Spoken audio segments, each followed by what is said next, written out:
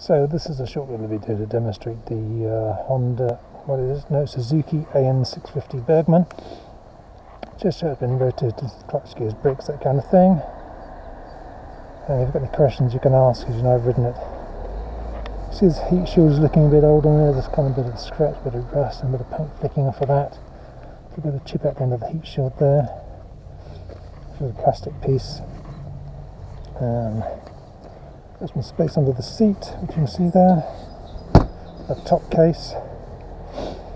So this is the executive model, so it's got a few extra bits on it.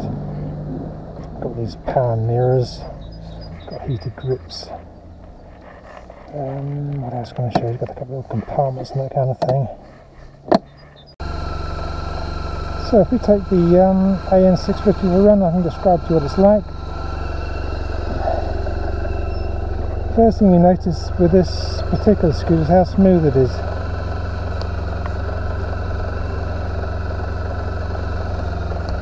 So let's take it up the stand.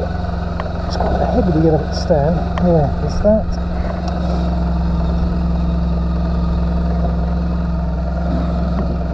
So when you got it running, you get this D for drive button logo on the dash there.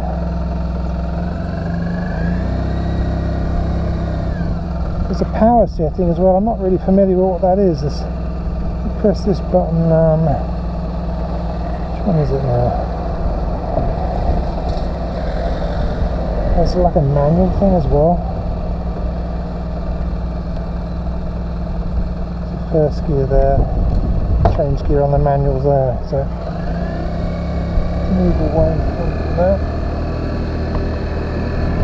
Change it to second. Fast enough.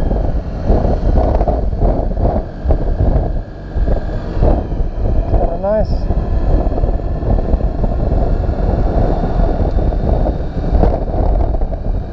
And you can change it into automatic as well. It's like a higher power setting as well you can press. I don't know exactly what it does.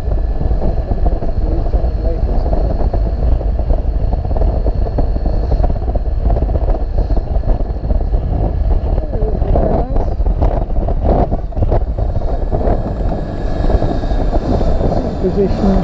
You might think that it's such a big suit, you might be made for a big person, but it comes to